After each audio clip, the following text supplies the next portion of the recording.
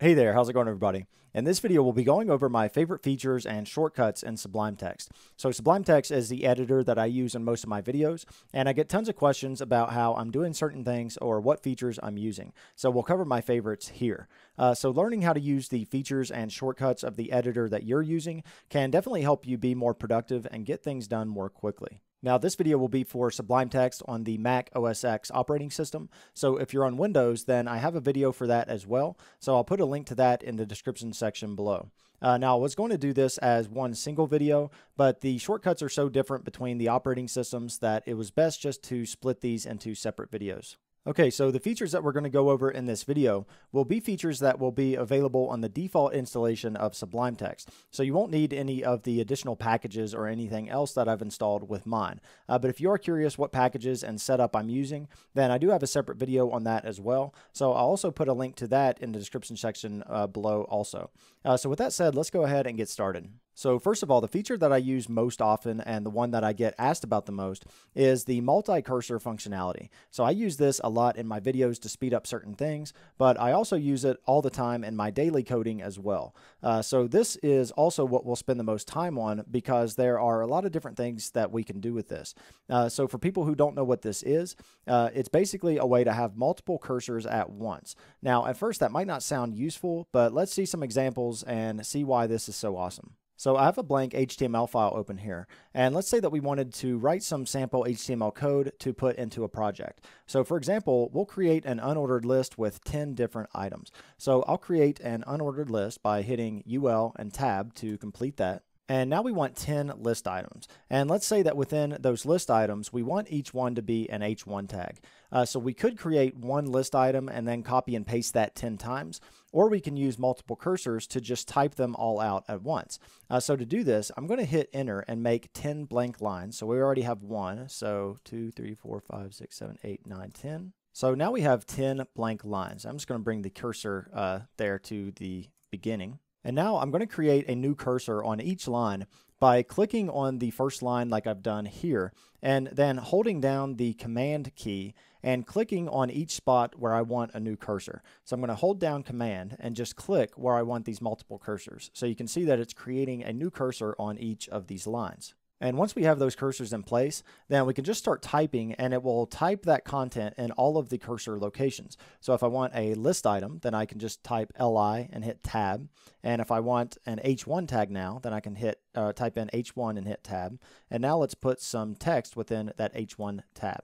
So I'll save that.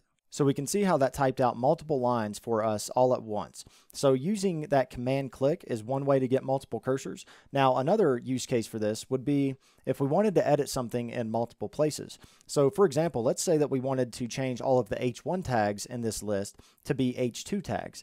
Now, you might be thinking that you can just do a standard find and replace all. And in this example, you could, but a shortcut for that is to just click up here in the first H1 and then press Control Command G. And we can see that that highlights all of our H1 tags for editing. So then we could just edit all of those to be an H2 and save that. So that changed all of the instances of the H1 tags, but in a larger document, you might have some H1 tags outside of this list that you don't want to change. So simply highlighting and changing all of them might not be what we want. So I'm going to undo this and go back to H1 tags and save that. And to get back to one cursor, you can just do a regular click anywhere in the document. So now let's say that we only want to change certain H1 tags. So let's say that we want to change the last 5 H1 tags here to be H2s. Now, one way you could do this is by clicking here where we want to start and then holding down command and just double clicking all of these instances that we want to change. And that's creating multiple cursors at those locations, but that takes a while. There's actually a shortcut that we can use that will highlight the next match for us and create a new cursor. So if I just select the first H1 that we want to change here and then press Command D and then keep pressing Command D until we highlight all of the H1 tags that we want to change. So I hit Command D until I hit the bottom of the document. Now, if I kept hitting Command D, then it would loop around here to the top, but that's not what we want right now. So now we can change all of these bottom H1 tags by just highlighting all those using that Command D and then changing those to H2s. So we can see that we were able to use those multiple cursors to only change those where we wanted. Okay, now another awesome thing that we can do with multiple cursors is to copy and paste multiple things at once. So what do I mean by that? Well, for example, I have a snippets file open here as well with some text on some different lines. So we can see that we have 10 items here on 10 different lines. So let's say that we want these items to be the text that is inside of our HTML list items. So how could we do this? Well, some people might just, copy and paste these one at a time, but that would take a really long time, especially if our list was even larger than this. So instead, let's just highlight all of these at once and then copy and paste those. So I'm going to hold in Command and click at the end of each line like we saw before to create a cursor at the end of each of these lines. And now I'm going to highlight the text by holding in Command Shift and then using the left arrow and it should go all the way to the beginning of that text. And now I'm going to copy that by pressing Command C. So now our 10 cursors here all copied those 10 different lines. So now let's go back to our HTML list. And now let's highlight the 10 locations that we want to change. So to do that, we can click in our text up here at the top that says test, and then we can hold in Command and press D all the way until we get all the way down here to the bottom. And remember that Command D creates a new cursor each time. So now we have 10 cursors here all at the end of our sample text there. So now that we have all 10 of those highlighted, then we can simply paste in what we copied by pressing Command V, and we can see that it pastes in our 10 copied items into our 10 different locations. Now, when you copy and paste multiple items like this, you have to have the same number of cursors that you use to copy in order to paste. If you don't, then it will paste all of the items, and that can be pretty ugly. So for example, let me just show you what that would look like. So I'm going to go down here to the bottom of the document and create a few blank lines here. And I'm just going to create 2 cursors. So I'm going to hold in Command and create another cursor there. So remember, we have 10 items copied, but now we only have 2 cursors. So if I paste in with just 2 cursors, then we can see that it pastes in all 10 of our items in both of those spots. So be on the lookout for that. It might be what you wanted to do, but it might not be. So if you have 10 cursors like we did with our list, then it will just paste 1 item per cursor like it did here in our HTML list. So this multi-cursor copy and paste trick has saved me a ton of time, more times than I can count. It's really awesome once you get the hang of it. Now, another thing that I use this multi-cursor functionality for is to split things out and make them more readable. So for example, if I go over here to my snippets file and look down here at the bottom, so this snippet down here at the bottom is a real example of my path environment variable. Now, if you don't know what that is, then don't worry about it. It's just basically a list of directories on your machine where your terminal looks for commands. Now, all of these directories are currently separated by colons, so that's not really readable right now, especially if this was to contain a lot more directories than it currently does. So let's say that I wanted to split these up onto different lines so that I could read this a little better. So to do this, I can simply highlight the first colon here. And now I'm just going to hold in Command and press D until I highlight the last colon. So now we have multiple cursors here. So to replace those colons with a new line, I can just simply hit Enter. And we can see that now they're split up onto different lines. And those being split up like that makes it a lot more readable. Okay, so now that we saw a few examples of using this in HTML, let's look at a quick example of how you might use this in Python. So we'll just do a quick overview of the few things that we just now learned. So I have a sample Python script opened up here. So let me switch over to that. So this is from my object-oriented video where we started learning about classes and manually setting attributes. Now this is an actual mistake that I made in that video. So if you look here, I created an employee 1 and an employee 2, and then I'm setting some attributes for both of those. So I set some employee 1 attributes here, and this is supposed to be where I'm setting employee 2 attributes, but you can see that I accidentally set these on employee 1 again. So all of these should actually be employee 2. So we could go through and manually fix these, or we can simply use multi-cursors to just click on this employee 1 here, and then press Command D until we highlight all of the ones that we want to change. Now remember, this isn't a global change. We don't want to change all the employee 1s, just the 4 that we made a mistake with here. So now that we have those multiple cursors, then I can just come in here and do a backspace on the 1 and make that a 2. And now let's say that our boss tells us that this EMP variable name isn't descriptive enough and that we need to change it to something more descriptive. So we want these EMP1 and EMP2 to actually be employee1 and employee2 spelled out. So in this case, since we want to change all of these, then we can just highlight this EMP underscore here, and then to just highlight all of these in the document, then we can press Control Command G and then change these to whatever we want. So now that we have all of those highlighted, then we can come in here and just type out employee. Okay, so that's a look at the multi-cursor functionality. Now that's by far my favorite feature in Sublime Text, and this is also becoming more popular in other editors as well. So even if you're not using Sublime Text, then check if the editor that you are using has multi-cursor functionality and start using it if it does, because it'll save you a ton of time doing stuff like this. Okay, so now let's look at some more features and shortcuts that I use a lot in Sublime. So one feature that I use all the time is switching between tabs and creating multiple panes. So first of all, we can see that we already have multiple tabs open here with multiple files open. So to switch through these tabs with a keyboard shortcut, we can simply hold down Command and Option and then use the left and right arrows to switch through these tabs. So that's how I'm switching through these tabs right now. Now, if we want to close a tab, then we can press Command and W, and that'll close down a tab. Now, to reopen a closed tab, if you close that on accident, then you can hit Command, Shift, and T, and it'll reopen that closed tab. So Command W to close a tab and Command Shift T to reopen a closed tab. Now, if you're a Chrome user, then that should be familiar to you because it's the same keyboard shortcuts for Google Chrome. And I'm glad that Sublime Text used those familiar shortcuts. Okay, so now that we've looked at tabs, now let's look at how to set multiple panels. Now, this is something that I use a lot, especially when I'm doing something like web development where I want to be able to see the HTML and the CSS at the same time, or maybe look at a Django or Flask view and a template at the same time, or anything like that.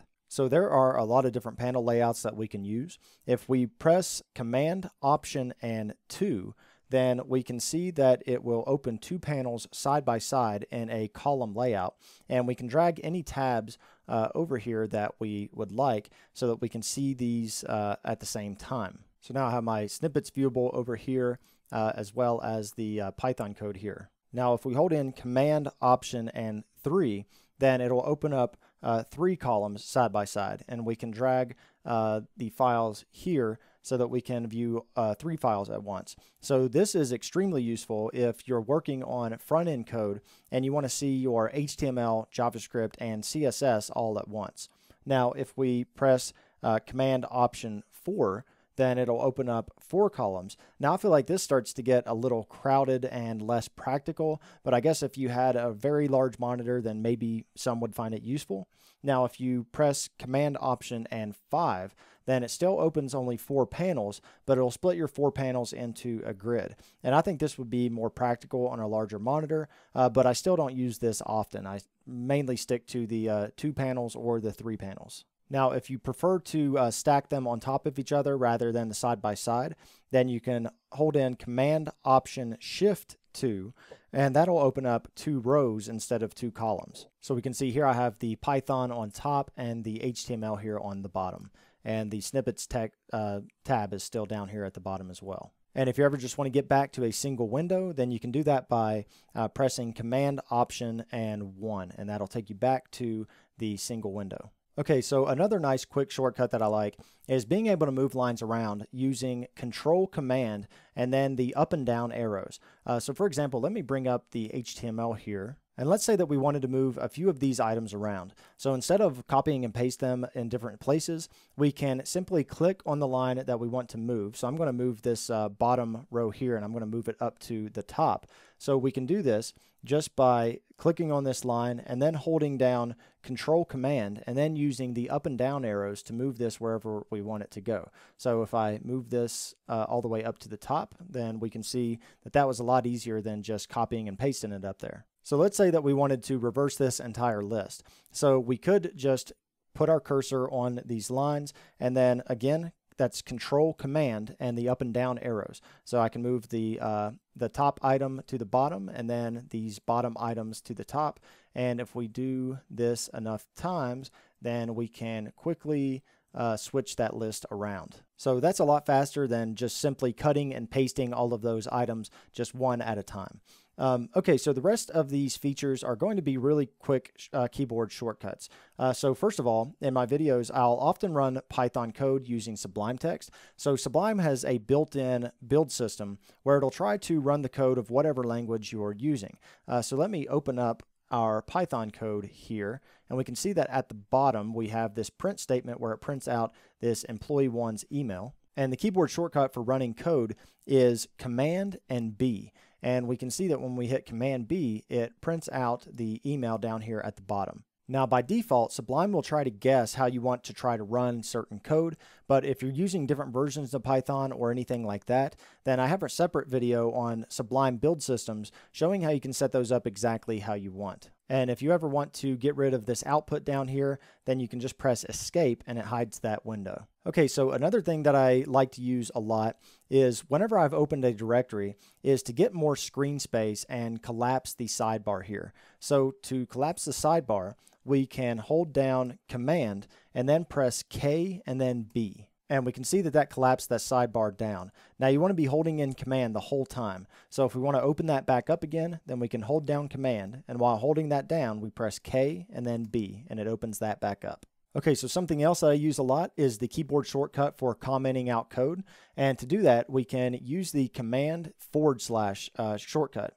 And this works for multiple languages as well. So over here in my HTML, if I want to comment out these last 5 list items, then I can just highlight those and press Command / sorry. Then we can see it comments out those last 5 items. If I come over here to the Python code, then we can do this as well. So if I just click on this line here and I wanted to comment that out, then that is Command / and it comments out that one line. Or we can highlight multiple lines and press Command / and it comments out all of those lines that we had highlighted. So we can see that the HTML and the Python both have different syntax and different ways of commenting their code, and Sublime adds those in correctly automatically for each language. So that's extremely useful. Okay, so lastly, another one of my favorite features with Sublime is the command palette.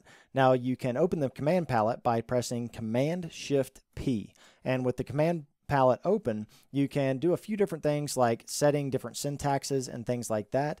But the best thing that you can do is install new packages.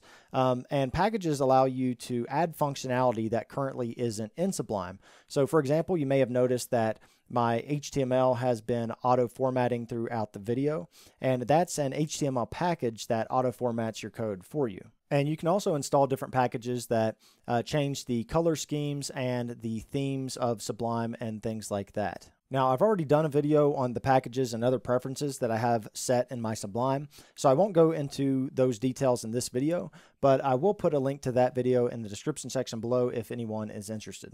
Okay, so I think that is going to do it for this video. Hopefully you found this helpful and learned some new things about Sublime Text. So I get a lot of comments asking about these features, so hopefully that cleared up any questions that anyone would have. Now, if you have any favorite features or shortcuts that I didn't mention in this video, then feel free to leave a comment below and let me know about it.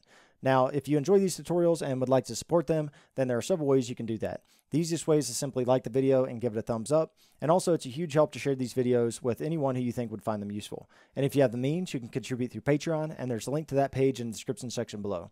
Be sure to subscribe for future videos, and thank you all for watching.